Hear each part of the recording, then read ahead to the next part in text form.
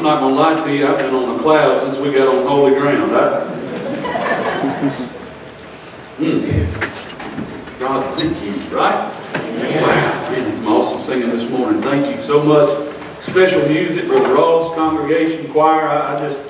It's always moving to me to hear people lift their voices and praise God. It makes you want to preach. It makes you feel preaching, which is interesting because now I get to preach, right?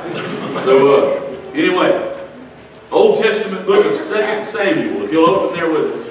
2 Samuel chapter 22 is where we'll take our text from this morning. 2 Samuel chapter 22. When you find it, if you will, stand with us in reverence to the reading of God's Word.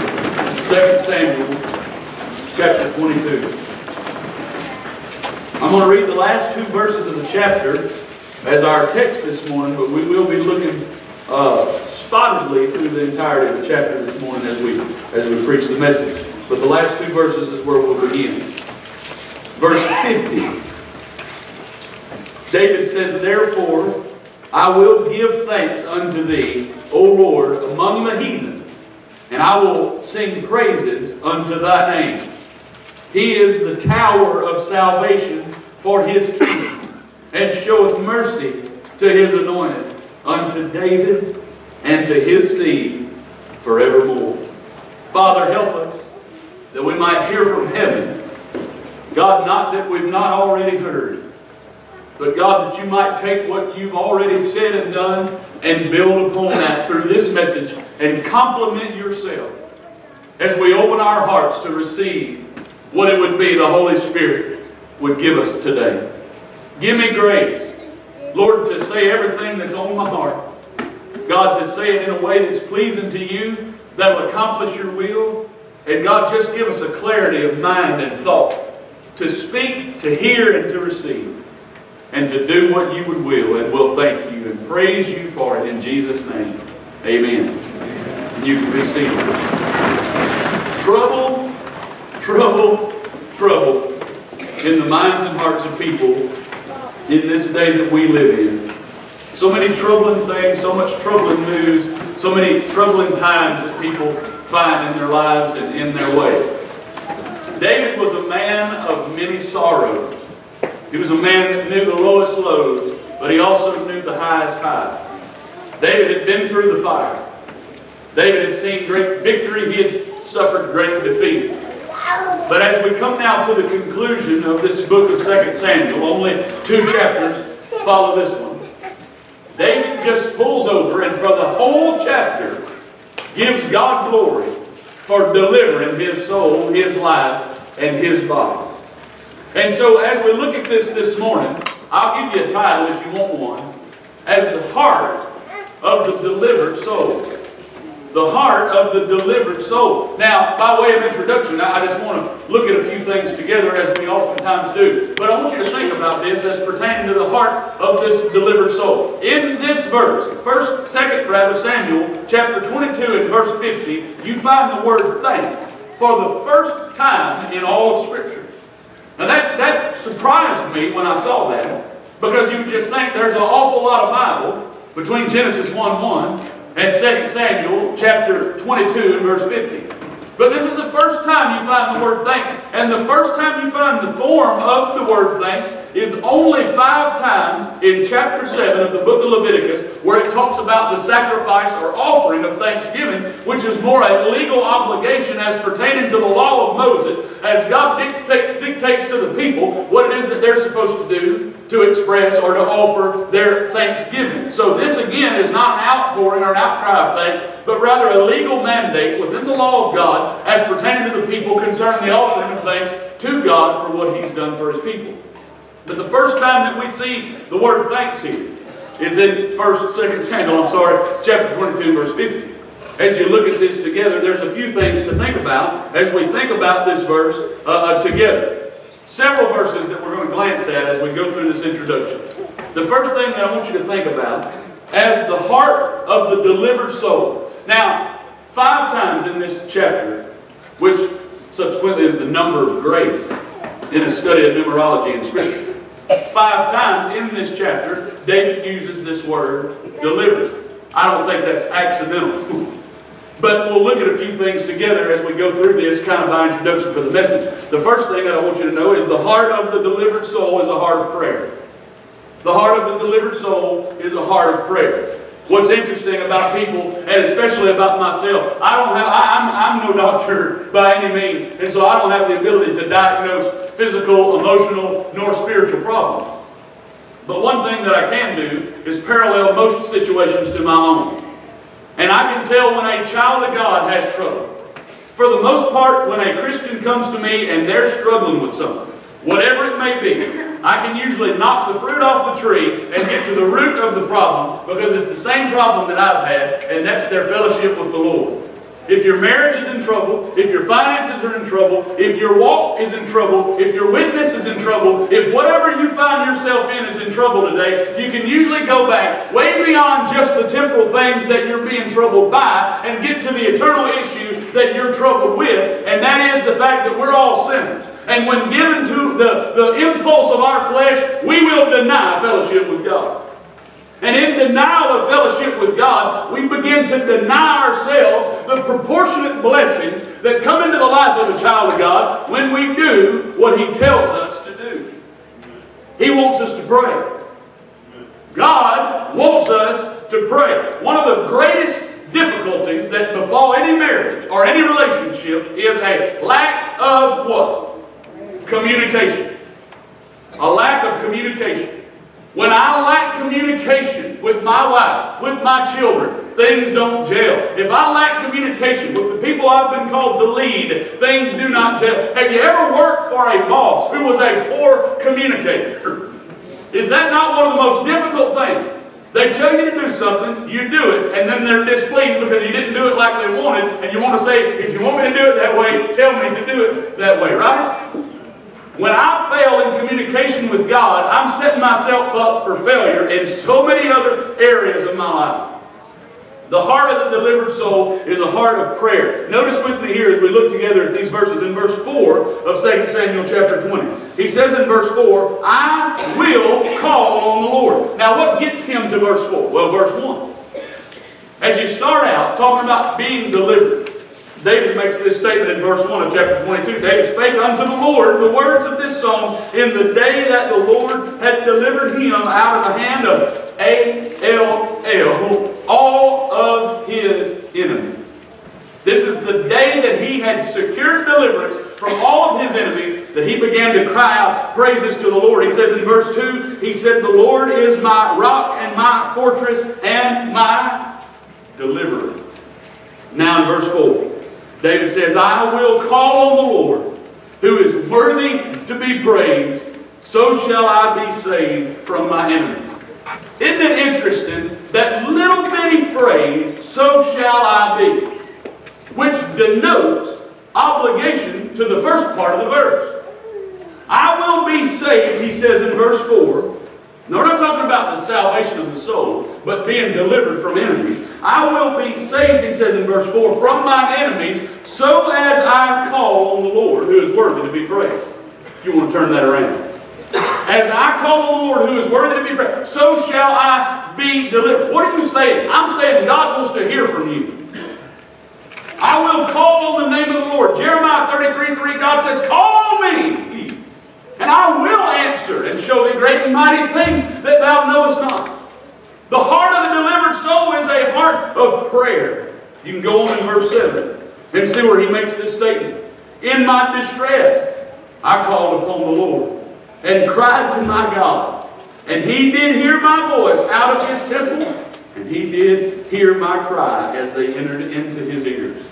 That God heard his prayer. With confidence he prayed, knowing that God will hear his prayer. The heart of the delivered soul. Can I ask you this morning, are you delivered? Has God set you free? What a song service this morning. I'm telling you, I'm going to go ahead and ask forgiveness on the front end for the day that I start running circles around this front of this church during the song service. If I do and it bothers you, just look up at the ceiling and count the lights or the vent, whatever you got to do to distract yourself, because I'm telling you, I can't stand it. It's just, if it gets up in me, it's got to get out. Amen? Whew. I'm just telling you this morning that to be delivered, to be set free, for those who've been saved this morning, and you know that you're saved, those who will say, I know I'm saved, I know I'm free, I've been freed from the chains and the bonds of my sin, I've been freed from my enemies, that God brought you through as we sing Amazing Grace, all the time through many dangers, toils and snares. I've already come. That we don't have to start looking to the future or looking to the present. We can look to the past and do cartwheels for eternity, because it's through many dangers, toils, and snares I've already been brought by his grace. And it's brought me safe this far. Then surely grace is going to lead me home. The heart cry of the delivered is a heart of prayer. It's where we have to, in our spirit, dominate the will of the flesh and humble ourselves before a mighty God. And as David said, in my distress, I called on the name of the Lord. He asked God to help him, and God set him free. Not only is the heart of the delivered soul a heart of prayer, also you see as we continue there in verse 7, it's a heart of praise. I'm going to call on the name of the Lord. I cried out to the name of the Lord. He heard my voice. He says, again, we don't have to look back in verse 4, that he's worthy to be praised. Now you look at verse 14.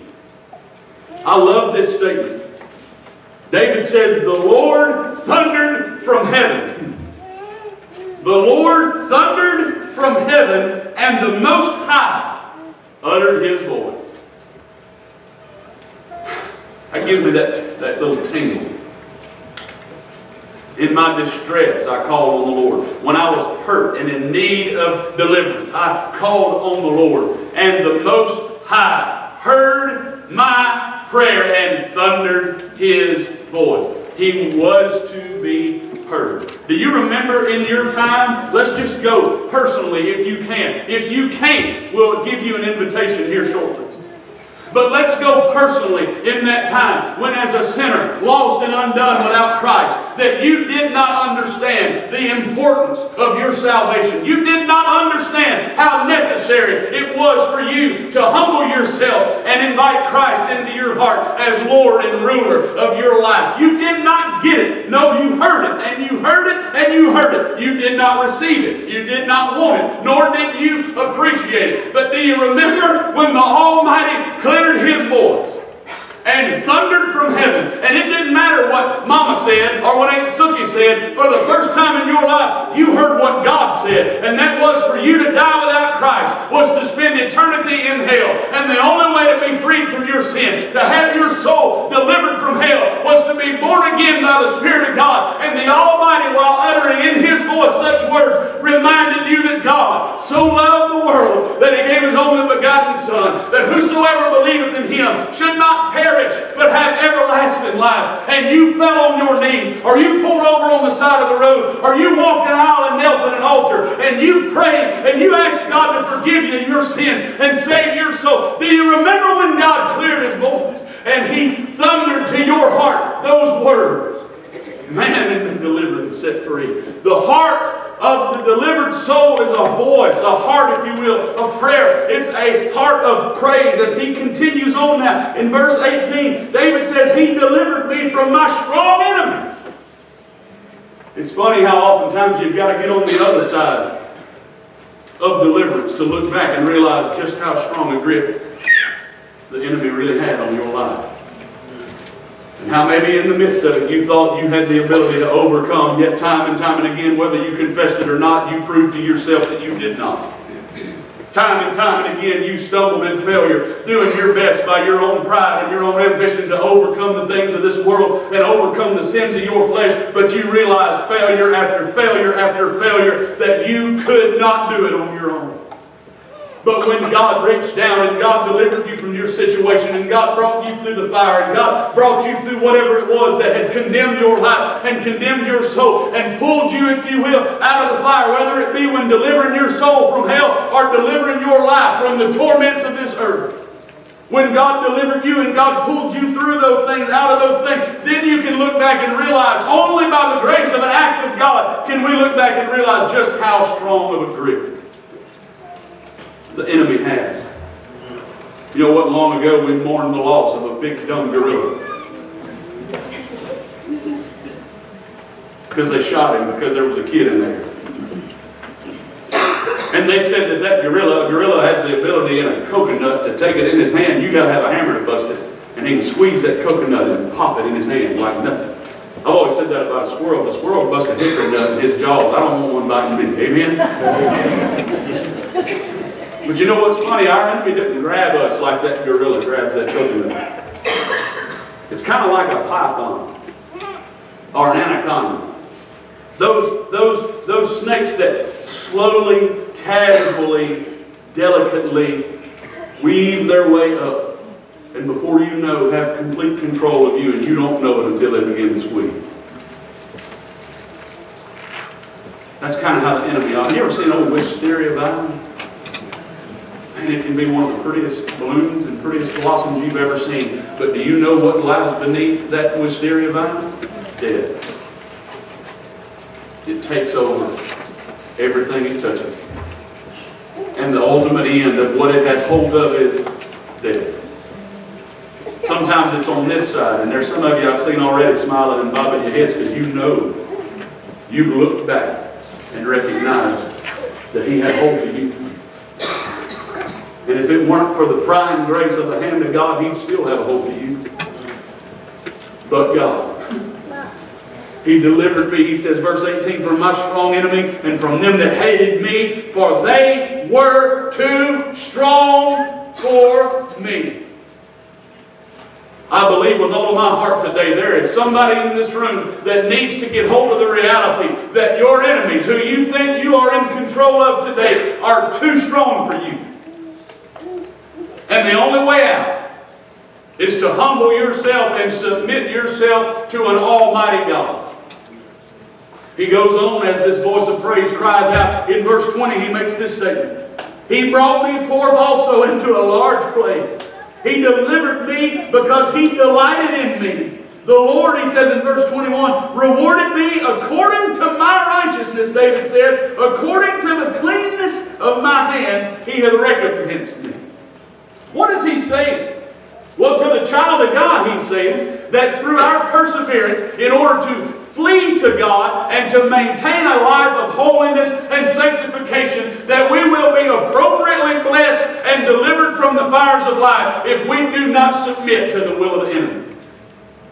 David said, as my hands were clean, and as I had given my life to walk for Him, as I had submitted myself to do the things of God, He brought me out of that place because He delighted in me. And according to my righteousness, he says, and the cleanness of my hands, He recompensed me. What does that mean? That means to you now, child of God, who thinks you can dabble in darkness. To you, child of God, who thinks you can back out of everything God's called you to do. To you, child of God, who thinks you can walk the line. And as John said, there's no fellowship between the light and the darkness. You somehow have delivered in your mind the news to yourself that you can ride the fence and work it out just right. God says when you fall off of that fence on the wrong side of this thing, you're going to not be rewarded and blessed by the things of God until you repent and get back on the right side of the fence. People's walking in the darkness praying for a ray of sunshine. Friend, if you want a ray of sunshine, head to the light. If you want illumination, get out of the darkness. Stop playing games at the foot of the cross. Stop dabbling in religion. I heard a man preach the other night. He said people have got enough religion to bug them, but not enough to bless them. Quit looking at the things of God as an inconvenience and flee to God. You know, one of the heart cries of a delivered person, one of the evidences that will be very well to see in the life of one who's been delivered is a change of devotion will be reflected by a change of action. Amen. When somebody really gets a hold of this, it's funny how our excuses will change. This is the rabbit. You ready? All the excuses that we make not to go to church will flip around. As my older people used to tell me, spin that pie around and get you a bite out of the other side of it. And instead of saying, I can't go to church today because we're playing ball, maybe we'll start saying, I quit playing ball today because we get to go to church. Amen. Now, I've never been of the fortunate pocket loads of money that I could go on vacation for more than 6 days. Right? But if you're of the affluent blessed that can take 10, 12, 14 days vacation, by all means, spend that time with your family. But if it's a matter of scheduling, I would encourage you to be in church and take those other 6 days and live it up. Why? Because when the hellfire comes into your life and the storms of this world, can I get a little foghorn leg on them? Days are coming. Amen? And when they do, God's going to recompense your deliverance in light of the righteousness and cleanness of your hands. And if you're so busy trying to see the heavens of this world, you might miss the heaven of the afterlife.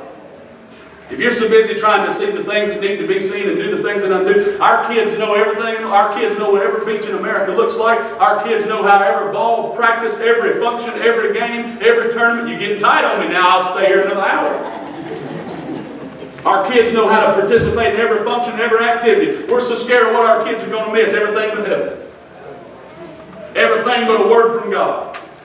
Everything but a devotion to the house of God and to the work of God and to the will of God so they can know the Word of God and be the workers that God needs them to be. But we don't encourage that. Anything I give more attention than I give God is an idol. Amen. David said, why is this important? Yes, I'm not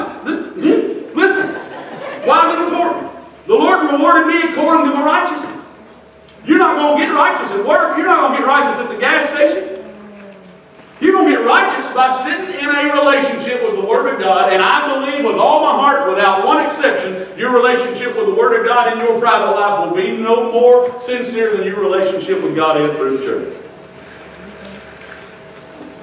I don't have to go to church to be a Christian. As my friend, the prophet Jerry Chaddick said, no, but you do if you want to be a good one. Amen? I'm still in the introduction. Is that all right? Everybody look at their watch. Verse 27. It's not a voice of prayer. It's not just a heart of praise. It's a heart of practice. Well, we've learned how to walk it. I'm sorry. We've learned how to talk it. Well, we've learned how to wave the banner. We've learned how to get the bumper stickers. We've learned our t-shirt. Now, honk if you love Jesus. We know it. Well, we've learned how to put these spirited Facebook posts on there. Buddy, you talk about religion. You get blessed, you get on Facebook. But you know what's funny about what James said is blessings and cursings don't come out of the same mouth. Just like good water and bad water don't come out of the same fountain. So how you bless God on one hand, put a picture of yourself half naked on the other?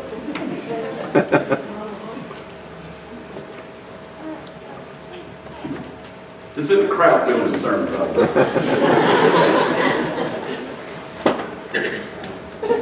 How can I put how good God is on one Facebook post, and then on the next Facebook post I'm ranting and raving about community things and using cuss words and lying and cheating and stealing and name calling and gossiping? Doesn't make sense, does it? So what are you saying? I'm saying it's more, your prayer is a private thing. Your praise can be both private and public. But here's what's interesting. This is the proof that's in the pudding. This is if the root of the plum tree is a plum tree, then the fruit of the plum tree is going to be plum. We got a lot of people with signs in front of the plum tree that say, I'm a plum tree. Right? But there's no plum. Matter of fact, some are the complete opposite. One thing I've learned in 10 years of this is when it gets this tight, just keep plowing. Amen? Because the harder the ground, the deeper the plow has to go to break it up and make it firmer. So let's plow for a minute. The practice of the heart of the delivered soul, verse 27, he says, with the pure thou wilt show thyself pure, and with the froward thou wilt show thyself unsaved. Who's David talking to? God. You want to see the pure blessings of God? You want to see God reconcile families, fix problems? You want to see mountains moving, miraculous, holy God, Jehovah God, Almighty God, El Shaddai? You want to see Jesus? Do you want to see Jesus? Then walk in purity is what he says. And I think it's interesting that David makes this statement as he talks to God. He says that you will be with the pure, showing yourself pure. You want to see the pure blessing, the unadulterated blessings of God? Then strive to be as God has called you to be. Come out and be holy as He is holy. We say about meditation sometimes when we talk about prayer that it's hard to talk about meditation without thinking about some monk with his legs crossed and some incense burning and his eyes crossed, right? That's what we think about with meditation, so it's hard for us to tell about meditation, teach about biblical meditation without our minds going there. And it's kind of the same way with holiness, because with holiness, as soon as I say the word holy, the first place my mind, my carnal mind will go sometime is to this old, gray-headed, long, white-bearded man in a robe with a big staff and a Bible under his arm saying, thou shalt not. Right? But that's not holiness either. That's a distorted image. Holiness is the people of God seeking to obey the God of the people. Holiness is our striving for something that we can never achieve, but keeping our eyes on He who did achieve it. The author and finisher of our faith, who for the glory that was set before Him endured the cross, despised the shame, and is set down at the right hand of the throne of God. Wherefore He says, let us run our race with patience and do as God's called us to do. Practice. The practice of the heart of the delivered soul, the practice, is to do as God has called us to do. Walking in purity, as he says in verse 27. In verse 44, he makes this statement, Thou also hast delivered me from the strivings of my people. Thou hast kept me to be head of the heathen, of people which I knew not shall serve me.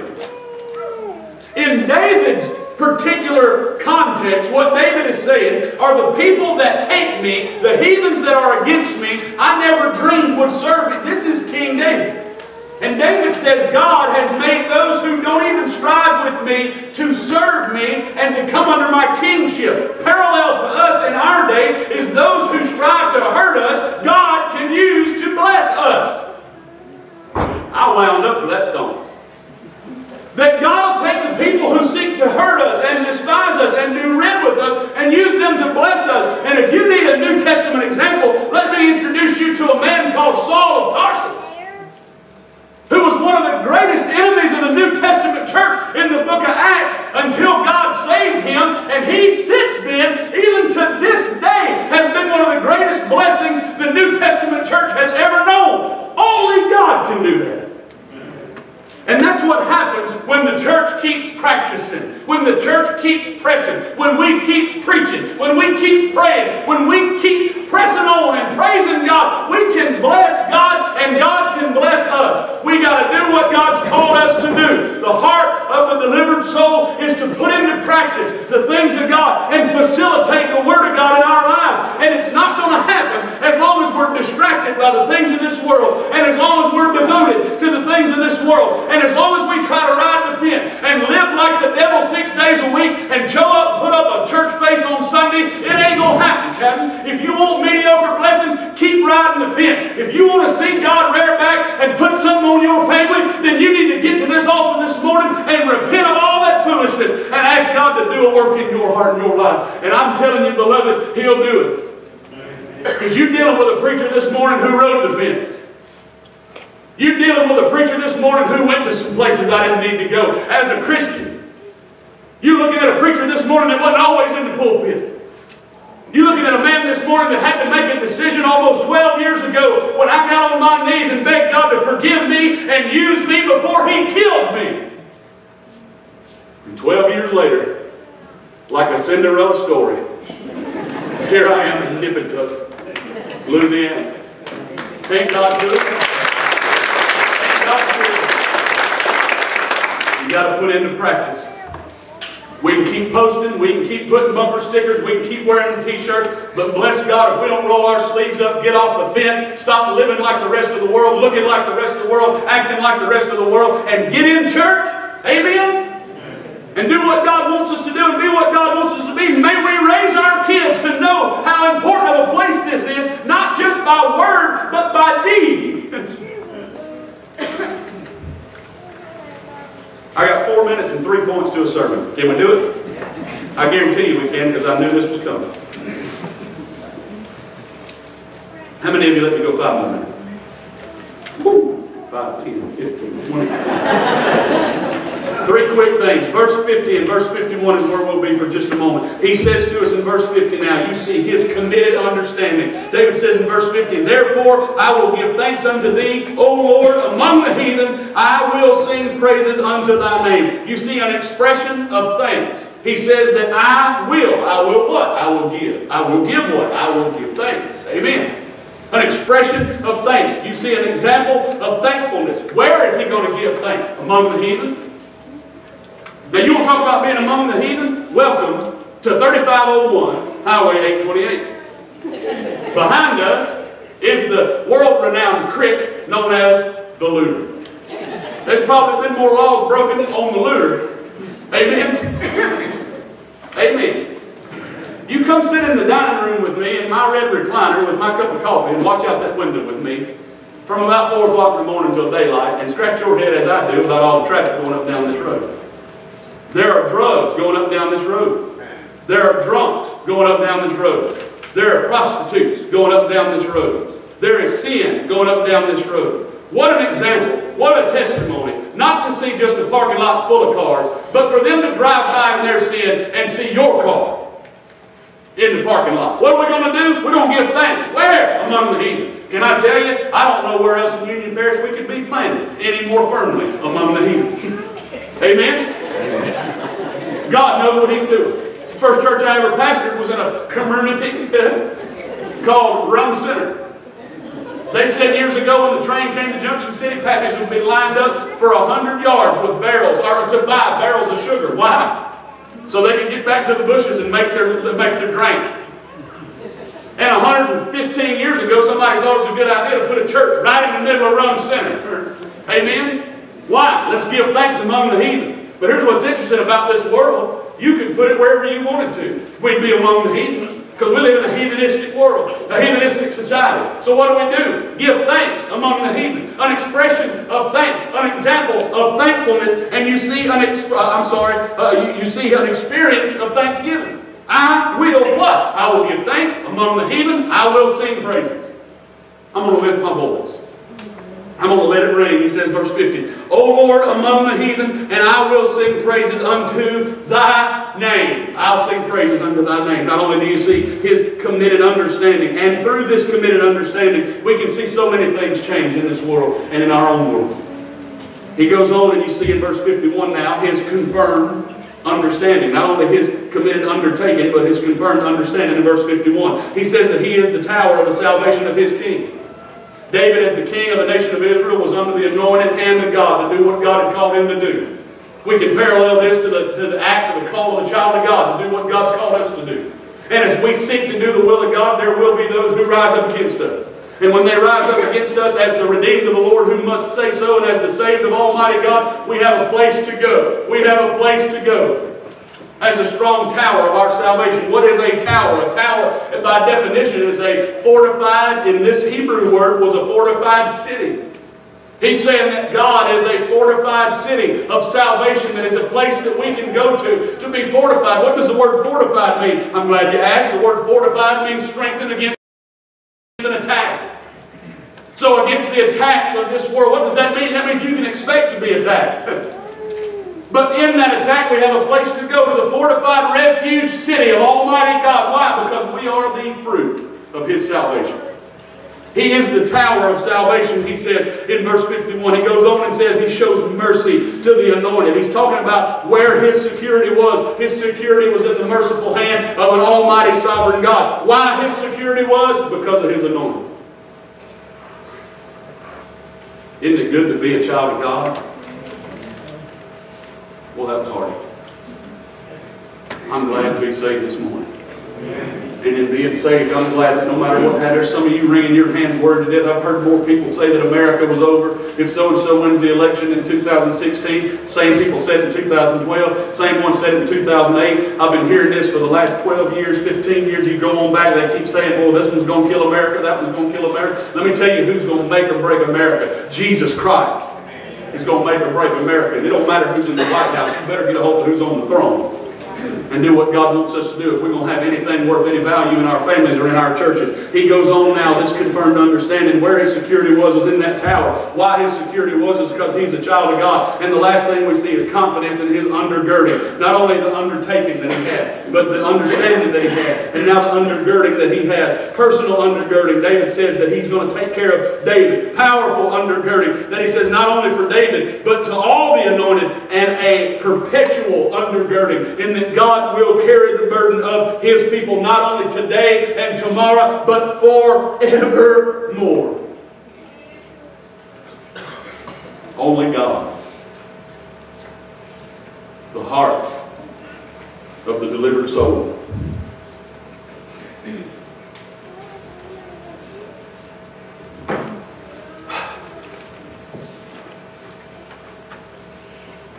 We're going to open the altar and give you an invitation. And if God spoke to your heart this morning, you ought to do something about it. I'm not against vacation. I'm not against ball or activity, man. Thank God for all that stuff. That's fun. But everything has its place. And I don't care what activity or what function you're involved in, Jesus Christ declares to be first. And the best thing for you is that the greatest blessings you'll ever see in your life are in the areas that He He is first. It's a loop. You put me first, and you make Him first, and He'll bring you first. And you'll get to see the good things of God. We're on the altar. If you're here today and you've never been saved, and you don't know what it means to be delivered, why don't you come out down to this altar and let us take the Bible and show you how to be saved. You get born again right here in this service. Wouldn't that be tremendous? Maybe you're saved and you've been on the fence. Maybe you're saved, you've dabbled in darkness.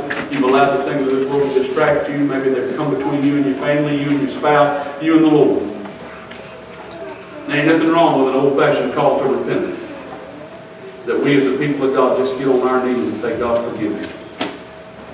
Or maybe for you who have been delivered, who have been on the right side of this thing for some time now, maybe you just want to come to the altar and as David says, give thanks.